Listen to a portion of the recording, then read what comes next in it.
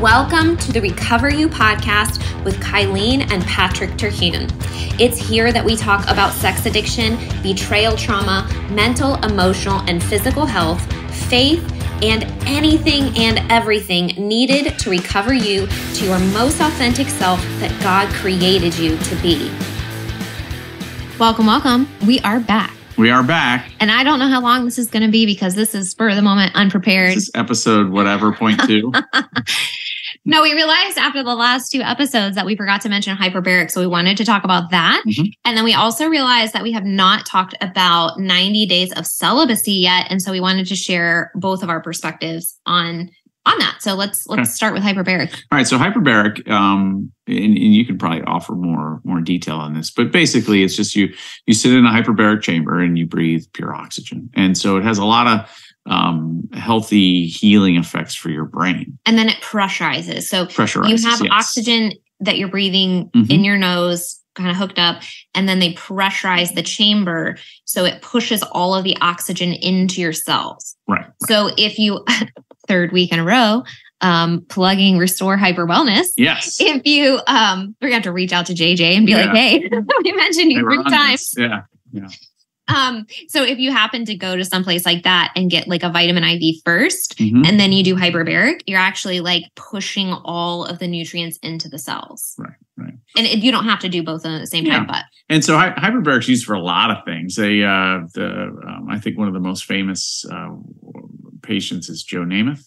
Joe Namath was an ex-NFL football player and played for the Jets, and famously predicted that his team would win the Super Bowl, and they did. But was really like a lot of those guys did. They they put their bodies on the line and stuff like that, and had in essence brain injuries from it. And I think I had read somewhere, and I'm going to get the details wrong on this, that he had done like 187 hyperbaric treatments, and his brain had actually showed tremendous improvement in healing. Oh yeah, yeah. And if you have a TBI, like I'm totally convinced that the 2 most dramatic things you could do is just mega dose on omega-3s and be super serious and consistent about hyperbaric. Yeah. It has been shown to be so incredibly beneficial for the brain. Right.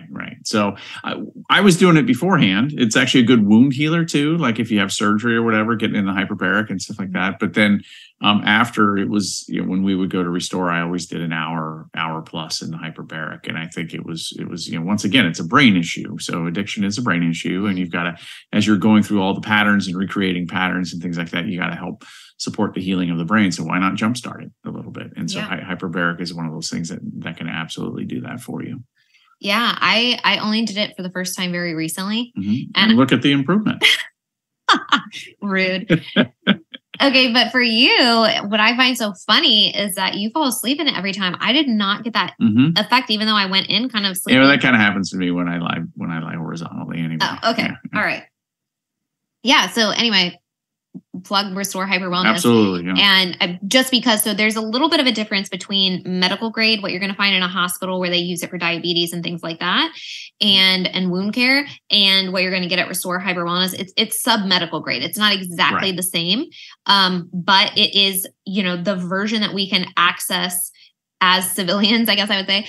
And it's super beneficial. And so what they typically do is, you can choose how frequently you go, but they also do packages. So if you are going to try it, I would recommend, if you can, go in and be very consistent to actually see what benefit it can give you.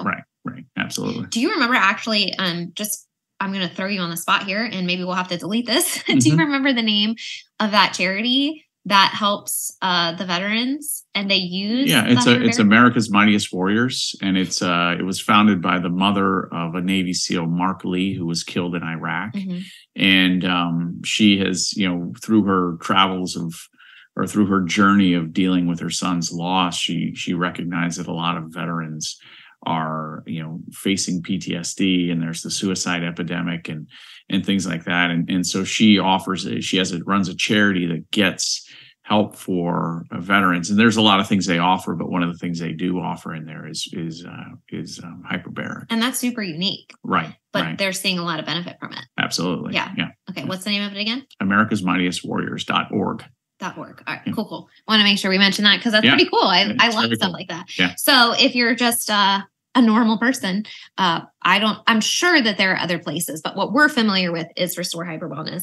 They have a franchise. Just go to restore.com and you can put in your zip code and check out and see if they have one locally.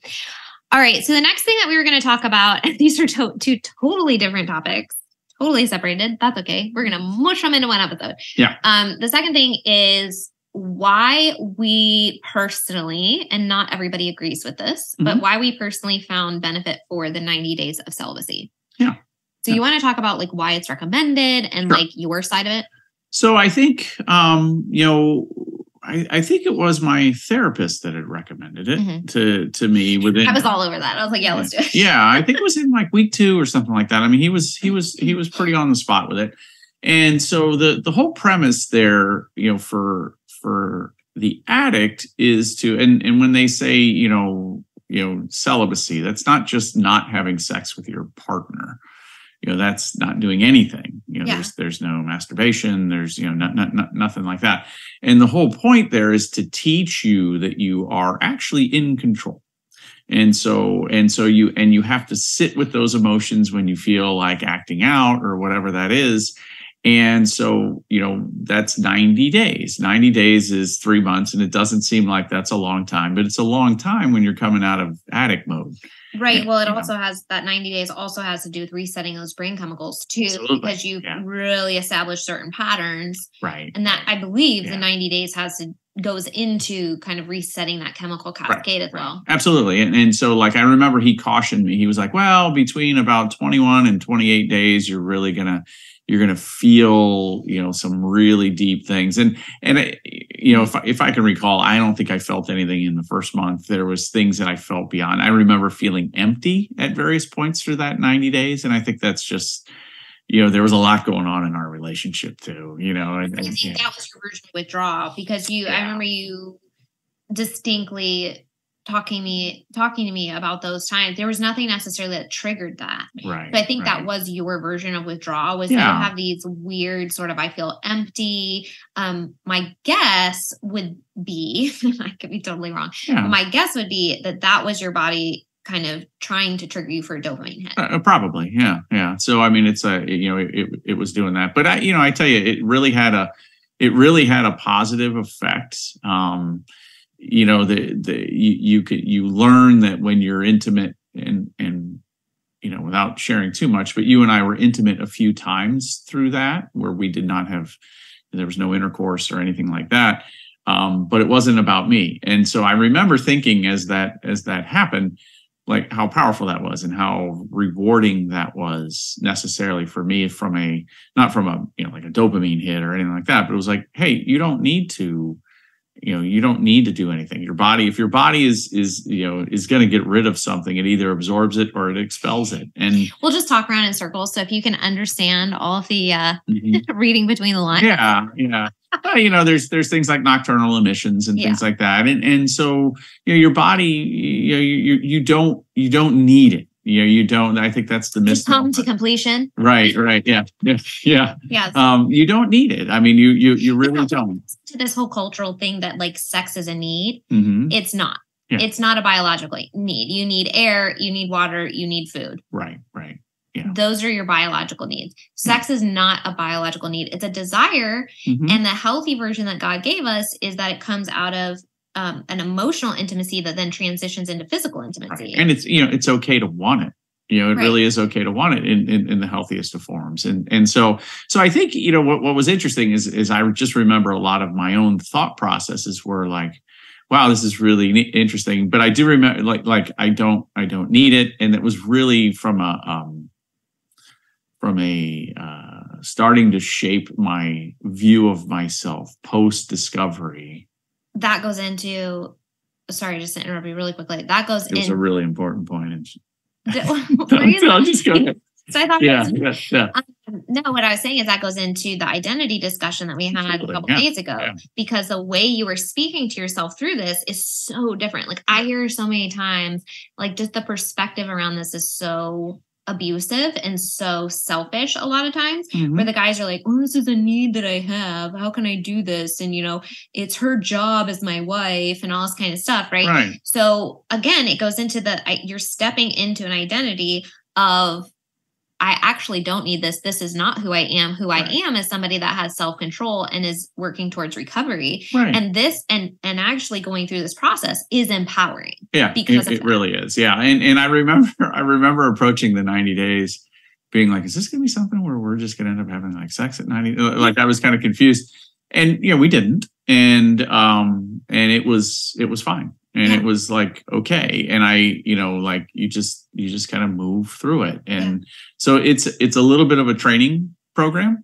for your head and for your mind and your brain and things like that to make you understand that you're not some mindless sex addicted idiot. Right. Again, goes into the identity that essentially is what men are taught. That like you have a monkey brain that is not able to be controlled. Right. Sex is what controls the monkey brain. And once sex is offered or available to you, you have no self-control whatsoever. It just has to happen. Right. And it's like, it's so frustrating. I have so much more respect for men than that, honestly, than the way the culture talks about. We're much more capable, much better. We owe it to ourselves to give ourselves a positive message that we, men always like to think they're in control. And imagine the power from going against a poor society, a message that tells you that you're not in control at this point, but you are in control, and you can actually learn to be in control too. That's even after the worst of the worst, behavior, you absolutely can be in control. With this addiction, you have multiple things at play. You have the emotional wounds that trigger. You have the physiological chemical cascade process once it's an addiction that's going to kind of trigger certain mechanisms in your body and habits and stuff like that. And then you also have free will and choice. Right.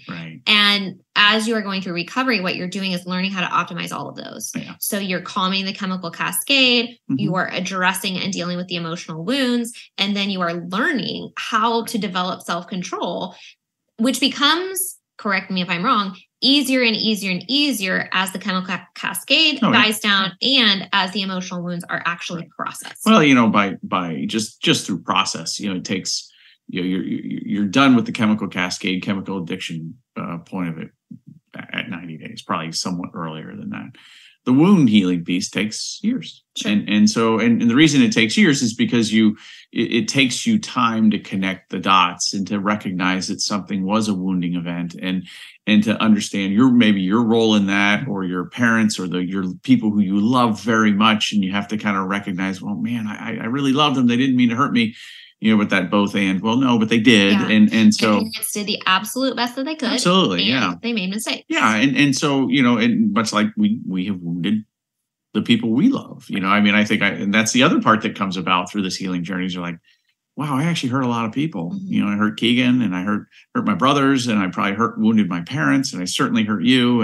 And so like, you start to reconcile with that, but then you also recognize, but everybody does that to everybody. Yeah. You know what I mean? Like it's not a Pat Terhune thing that I have to go pay penance for, for that. But I think the 90 days was powerful because it was just a step in that direction of starting to take your life back and live in a manner that you wanted to live, that you want to live.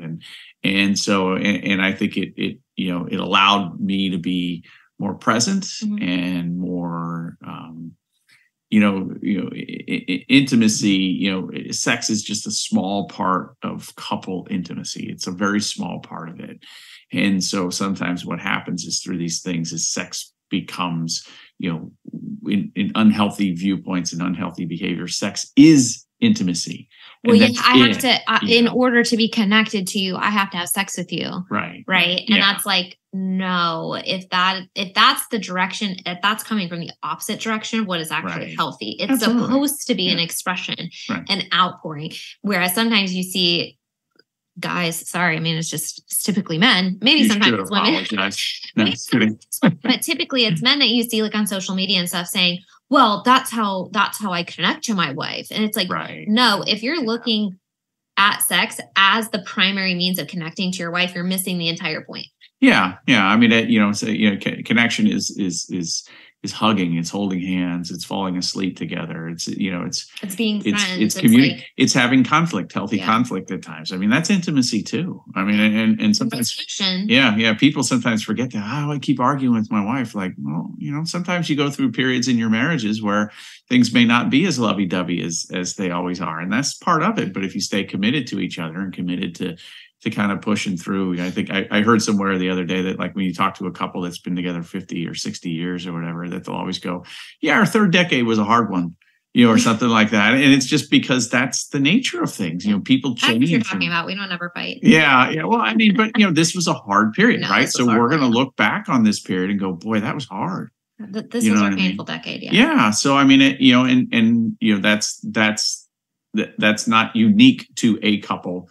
It is part and parcel of every successful couple. Human existence. Right. And so you're going to go through these periods where you disagree and stuff like that. But if you're moving in a direction that's healthy, and so I think this 90-day thing was really important for me to do, but I think it also held a lot of respect for you, because you would be worried. I remember you saying this. You were like, you would be worried what would come into my head if something like that was going on. And so it kind of, it clarify that. What are you talking about? So like if I'm in the process and we're doing something and we're being sexually intimate. Oh, learning what was popping into your head. Yeah. So right. So you're worried about that. You're like, oh my gosh, if let's say he has an orgasm. Within the 90 days, what happens if you have, And I think that still came up, and occasionally you'll ask that question, and stuff. Does nothing ever come up or anything, or images popping into your head, right. And so I think it's, you've talked you've mentioned that point about having safety, and so I think I think there's a lot of positive that comes from it. Helps put some brackets around safety that aren't fully assured, but it puts some brackets around it. It teaches the guy that he's not a mindless idiot, that he can control himself. And that's very empowering for somebody who's coming out, who's very ashamed. Disempowered from the addiction. Yeah, very ashamed of what he's done, and seeing the hurt on people's faces and the disbelief. And even the way, and we talked about this a little bit with the identity episode, even the way culturally addiction is talked about, it's disempowering. It's like, well, this addiction is going to have control over you, and you're just going to have to be subject to it. So be prepared. Yeah. And it's like, no, that's not true. Right. And so being able to complete something like this successfully, goes into that, choosing that identity, that empowerment of you that, no, I'm actually in control. Mm-hmm. Well, what's interesting is my therapist said it best. So addiction patterns are like train tracks. And if you have a high-speed train running down that thing 8 times a day, there's going to be no grass on that thing. Those rails are going to be super shiny. Well, as soon as the train stops going down those rails are going to start to rust. Growth is going to grow up between the rails, and it's going to do all of those things. And over time, it's just going to get deeper and deeper. But those rails are still there and so you always have to be constantly looking out for it. And I think, what he said to me, he goes, you just have to be careful, because if you go back down that if you send the train down that path again, it doesn't take long for it to get worn and shiny again. Yeah. So, that's the thing. So, when we talk about, well, what's the work you do in the 2 to 5 years, and you learn to sit in that emotion, you learn to sit there and go, I feel really sad because I had a negative interaction with a coworker or a family member, or I'm just not as connected with my wife. But it doesn't mean I got to go do something stupid. It just means that I'm feeling off. And in those processes, what you're doing is creating the new train track that then becomes as shiny and as easy to go down. That's the well-maintained track at that point. It becomes easier. Yeah, right. And, and then at some point, like they do in America, they'll turn it into a walking path, and it'll have watering fountains on it. And like, sorry. Okay. That was a weird tangent. Yeah. Goldfish pond. Okay. Yeah, right. Exactly. Okay, so there's a couple things I want to talk about this. So that was primarily from your perspective, calming the brain patterns, feeling empowered, knowing that you can do it, that sort of thing.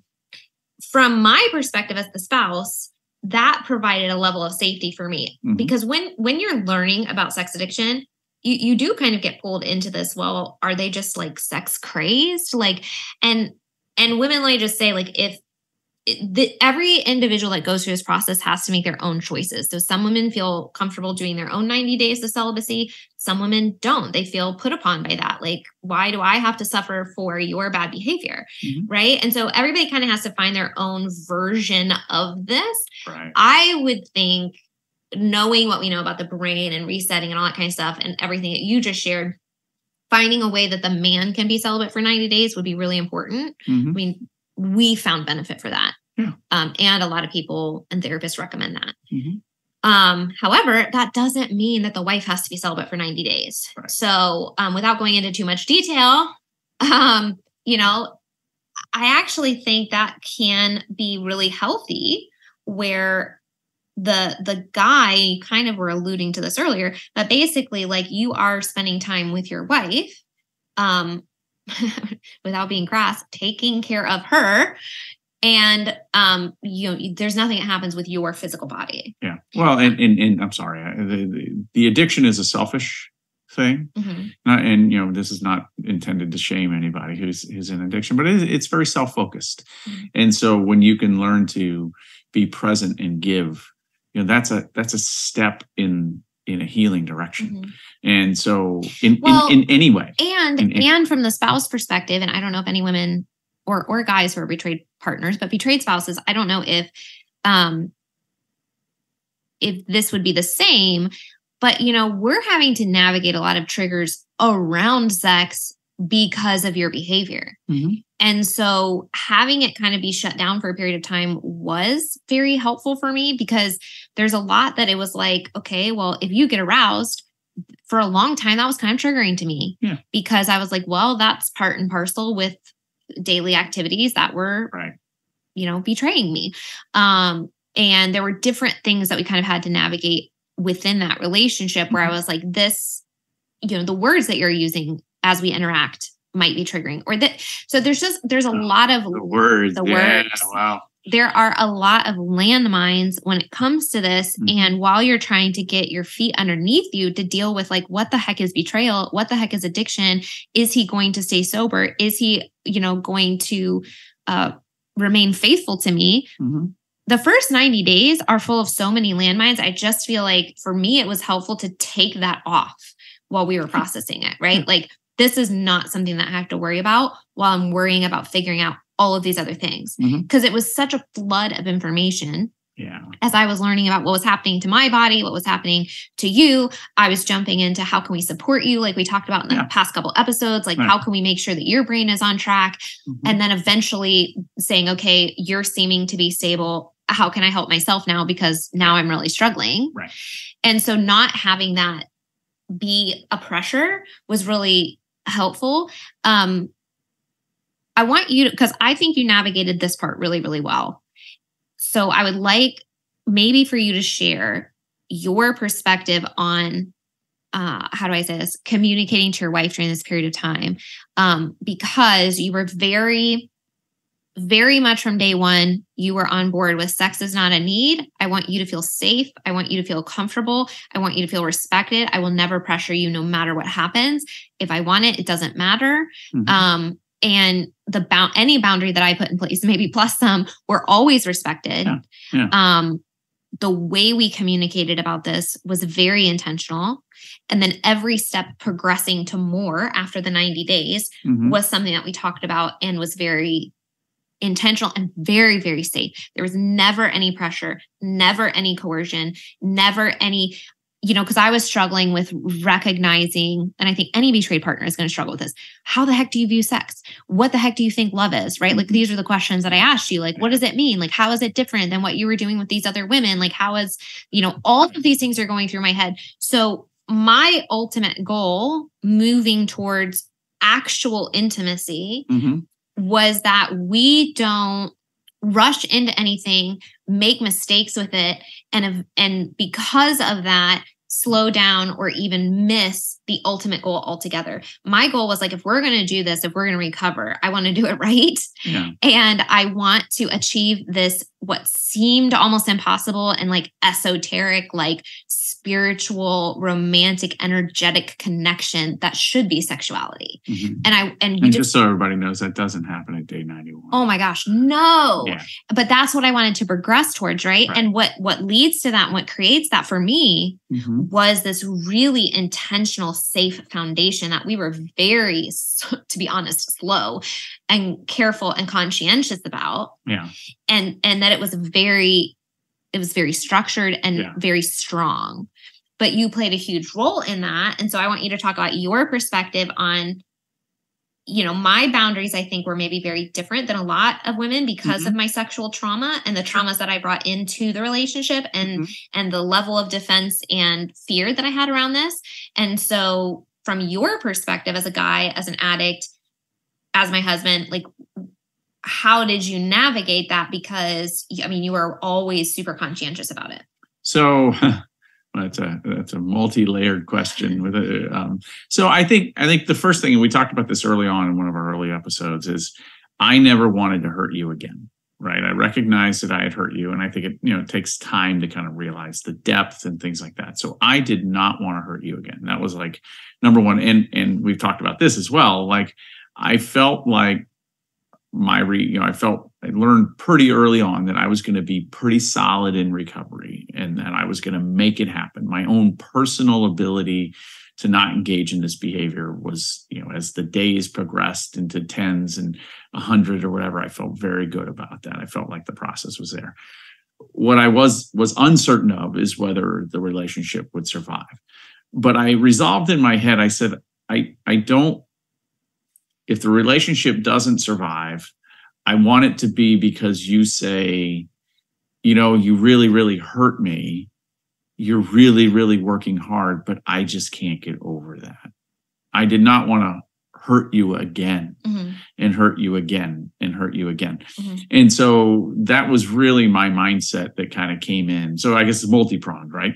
Fix myself, get into recovery, and do whatever I could to provide some safety for you and some, whatever that may be. And I wanted to be in the relationship. You know what I mean? I really did. It wasn't like I was just doing this to go through the motions. Because everyone on TikTok, when I came out with this story, yeah, well, was convinced that you did not want to be in this relationship. No, I really, really did. And I thought, and you and I would talk about this, like I really liked our relationship, before. And that's what made this such an anguishing thing, because it was like, what am I doing? And I think people who have never been there, I don't think are really going to fully understand that. You know what I mean? I think it's like, well, if you really, really love her, why didn't you just stop? And you're like, well, once the addiction was in place, it needed to take public, in the open, no secrets kind of work to break the addiction. And I know that now. I mean, as much as I sometimes go, gosh, I wish I had just been able to, you know what I mean? Like it was gone. It was, that the ability to self-control was gone.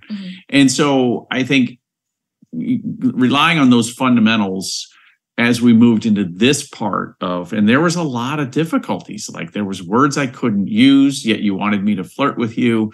And flirting comes when you're feeling loose and open. It's like, how could you be a sex addict and turn it off completely? And like, do you find me attractive? But wait, like, I don't want pressure to have sex, but I want to like know that you want to have sex with me. I mean, there are so many. It's so weird to navigate, and it's so hurtful. I think I learned through that. I think I remember, and I think I've said this to you a couple of times. Like, I will never hurt you in that way again. I may say things wrong. I may miss things. Make mistakes. Yeah, I may. And so I think once I learned that, you know what I mean? Because I was trying to be everything. I think what I was, it's almost like the opposite. I wanted to be the superhero available. It's almost an addiction mindset, like I want to be everything that I can ever be to you and in every way. And you can't, it's impossible. No human being can do that. But I was committed to that, like if I remember thinking at length, like, what does she mean to flirt? How could I do that? And I remember thinking about those things. Because like you said, it does take relaxation. And now where we are in recovery, it's like way more natural. And it's just sort of, it's an outpouring, right? It's a normal. Right. And actually, to be honest with you, like there are certainly change behaviors in my mind, but there are things that I do now that I think I even did then, but you take them as flirting now. You just weren't ready to be flirted with. It was more of a reaction to be like, hey, so I think, it's okay. Just for everybody, like everybody's pace is different. Absolutely. Yeah. Now, wherever that boundary is at whatever point, that's okay. Yeah. Yeah. So I think, when you ask like, why was I so good in this is I really, it's respectful to me, I guess. Yeah. I was so, I did not want to hurt you anymore. I did not want to inflict new harm on you. And I knew, I guess I whatever, maybe it's my mom and dad that thought, you know what I mean? But I just did not want to inflict that again on you. And I think I was smart enough to recognize that that would inflict more harm, demanding things or complaining or whatever. I mean, I think I tried really, really hard to never complain. And so, there's a couple of things. It's like, you were never really like that anyway before. Yeah. Well, I owned it. I mean, I really, you and I talked about this. It was never anybody's fault. Even my traumas, it's how I reacted to the traumas. You know what I mean? My traumas weren't anybody's fault either. You know what I mean? In a lot of ways, like I had a responsibility to myself to try to go process those correctly. And you don't know. And granted, maybe maybe there was, that couldn't be helped, but you still always have a responsibility to yourself to find a way to make yourself more healthy. And I think that's the life's journey. If it's sanctification as a Christian, to move closer. But you also have a responsibility as a human being. Then hopefully you're better in your 50s than you were in your 40s, and better in your 60s than your 50s. You lose some physical attributes just from but hopefully your mind is sharper. Hopefully your relationships are better. Hopefully. And so like, I really felt, that, and I also felt this too, and you and I have talked about this, that getting into recovery was a gift, and I did not want to squander that gift. And so, it's kind of a multi-layered answer to your question, but I think I was very, very, I think I inherently knew what safety looked like. And so what was hard though, and I think this would trigger you, is there was a little bit of codependence that you called me out on. I remember this in the first couple of weeks of being a little bit like, well, I was fishing for compliments and there were no compliments. And I think, you know what I mean? Well, yeah, I mean, and that's okay. And like logically, I knew there shouldn't be compliments. Yeah. Although I would say things like, I'm not going to compliment you for doing the right thing. Like, good job. Like, you're not cheating on me. Yeah. You know what I mean? Like, congratulations. You stayed faithful for 10 days. Right. Yeah. So, I mean, I remember saying things like that because it's like, no, I'm not going to. I tried very hard to support you. I would go in, I would check off the days with you. I would give you a hug. I was very much like pro you getting into recovery, but I also was not going to just overly celebrate the fact that you're doing the right thing now. Right.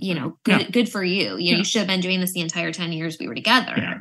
And I think a lot of times guys will look to their wives for that, and they're not going to get it, especially if they've hurt their wives. And that's why the group experience is so important. Is you got to get, like if a guy calls me and says, hey, I'm 10 days in, I'm going to be like, hey, awesome. Yeah. Like, but his wife may not, and so and that's the thing. We are dealing with our own pain. Right. So I'm over there trying to support you while 10 days in, great job. I just realized you cheated on me for 10 years. Right.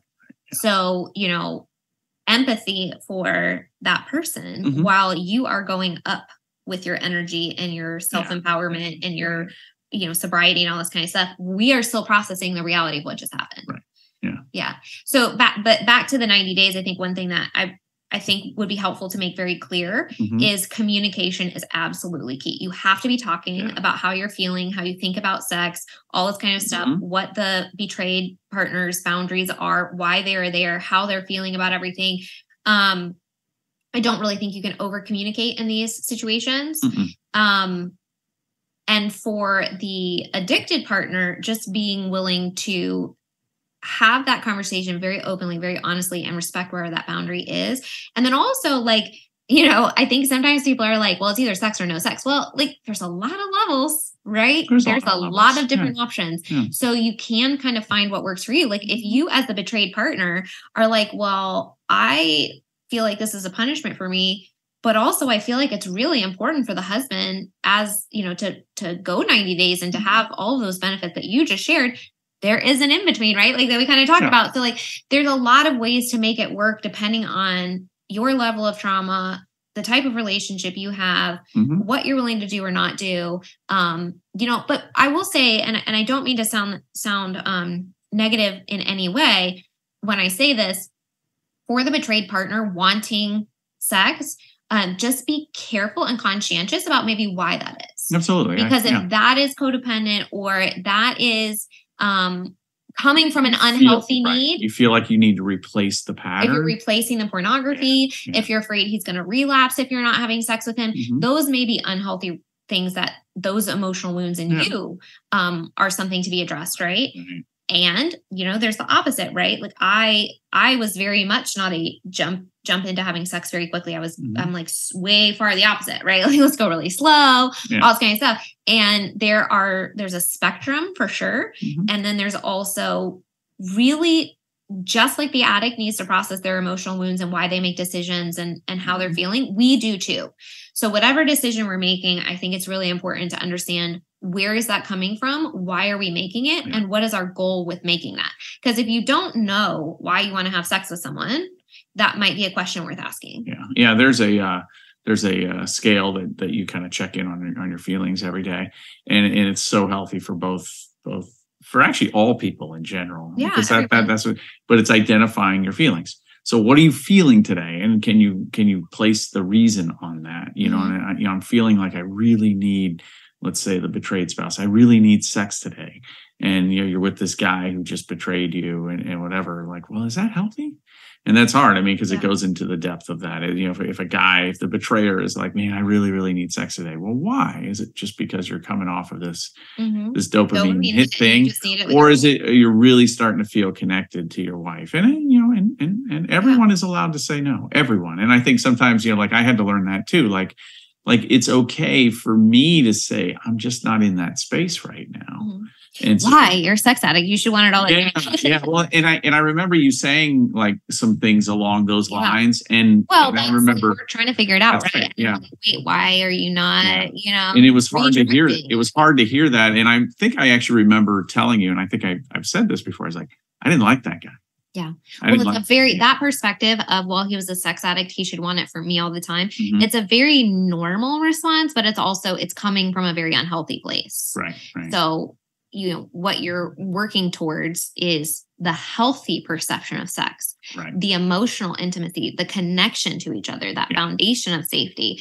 And when you're in the very beginning, the first 90 days or even the first 6 months, like our emotions are everywhere and we're trying to figure things out and we don't know what's happening. And so our brain is going to go to all of these different places trying to figure things out. Yeah, absolutely. Right? Yeah, you're going to ask a lot of questions and sometimes you may ask the same questions over and over again. That never happened. I always laughed about this as, I was sleeping downstairs and I really need my sleep. I mean, and I go to sleep early and I wake up early and stuff. And it was, it's the joke is like, it'd be 10 o'clock at night. And you'd be like, hey, I have a couple questions. It was like, oh, boy. I don't think it was quite that dramatic. Yeah. But I mean, that's how it felt. And it was like, and the answers would take an hour. Right. And the processing. And it was like, ooh. And I remember at one point I was like, hey, we can't do this at 9:30, 10 o'clock. Yeah. We had to bump it early. But this was like months in, like in the survival phase of the first couple of days and weeks, anything kind of went because we were trying to figure it out. Right. And I remember once I got to that point, I was like, I'll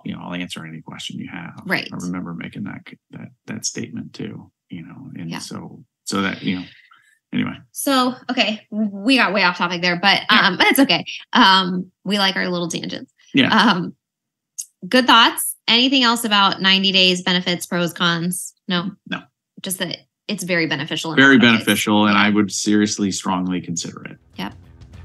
Same. All right, cool. Thanks. All right, thank you. Thank you so much for listening. If you found this podcast interesting or helpful, it would mean so much if you leave a 5-star review or post a screenshot and share on social media. We are on a mission to share the message of recovery, and you can help get the word out. If you know a friend who could use this podcast, please share it.